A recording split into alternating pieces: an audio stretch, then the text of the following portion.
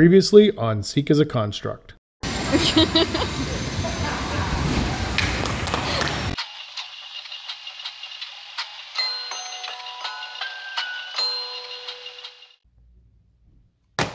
Hey everyone, welcome to the first episode of Siike as a Construct. This is going to be a new, shorter, briefer review type format that I'm going to do on the show. It'll mostly be audio only, but I'll try to have some visuals as well to go along with what I'm reviewing. And in today's first episode, I'm going to review something that Warner Brothers Home Video had sent me to review and check out, which is Constantine, the House of Mystery, a new animated movie from DC that features John Constantine, obviously, if you're a fan of him, which I'm a big fan. And it also has 3 other short films on this Blu-ray. But we're not going to talk about all those today. I want to keep this show kind of short so I could do these really quickly and get them out to you and try to keep more content coming on the channel since I've been falling behind lately. So I don't want to waste a lot of time and I don't want these to go too long. So we'll try to keep them around the 5-minute mark. And today we're going to focus just on the John Constantine House of Mystery part of this movie, and the other 3 short films that are included in this we will break down and talk about in the next episodes coming up. So I hope you enjoy, and let me know down below what you think of this new format and what your thoughts on Constantine, the House of Mystery are. Here we go.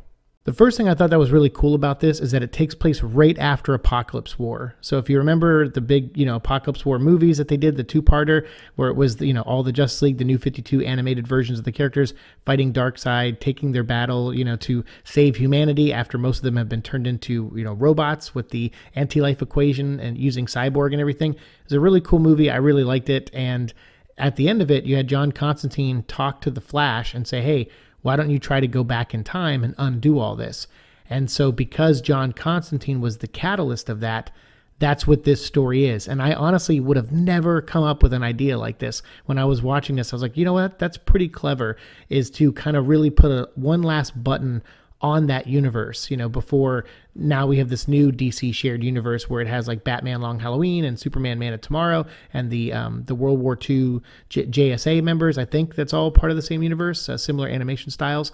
So I liked this. I liked that this was like a one last, nod to that new 52 animated universe. And so that's what you have. You have John waking up now that he's talked the Flash into going back in time and changing everything.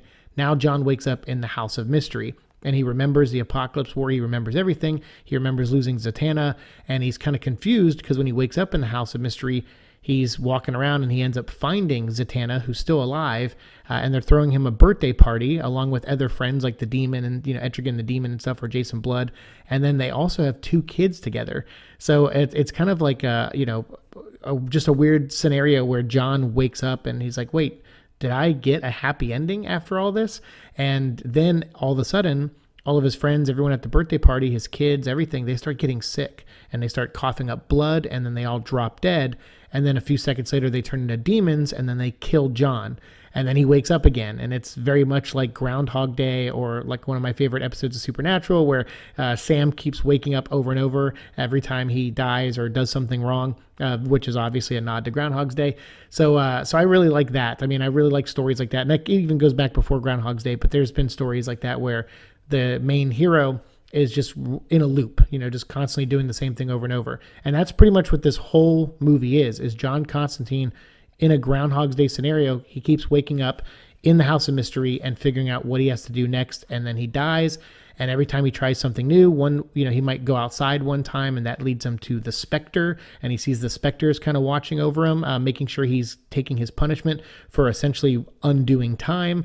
And then, the House of Mystery itself is, kind of punishing John, and the universe wants to punish John, and there's all these elements going on, and there's these demons that John has made deals with, to sell his soul, who have to come and claim, try to get his soul at one point in the story. So it's just a lot of fun. I actually really liked this story overall. I think the format, because they could only tell like a 25-minute or so story, I think doing it with a Groundhog's Day loop and everything, it worked, and it still had kind of a little bit of an emotional impact, because you see that John really wanted happiness. In the beginning, when he thinks he has it, he really wants it and he wants to hold on to it, and then something triggers the opposite to happen, and it turns out he's not in like a paradise scenario. And I don't want to spoil too much and talk about what the Spectre is, how he's involved, and what really is going on here in this story.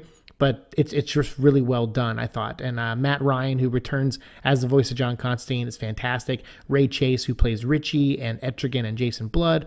Robin Atkins Dowles, who plays Gary and Negral. You have Greg Griffin as Beelzebub and Della and Jack, which are the two kids of Constantine and Zatanna. Camilla Lunnington, who is playing Zatanna, and Damien O'Hare, who plays Ashox and Chase, or Chas, I should say. And then you have Lou Diamond Phillips as the Spectre. Really, really great cast, directed by Matt Peters, written by Ernie Altbacher. I thought overall it was really well done, and I honestly think if you're out there and you're a John Constantine fan, I think you'll like this. I think it's worth the price because not only do you get this movie, but you get 3 other short films also that, like I said, we're going to talk about in the next upcoming episodes.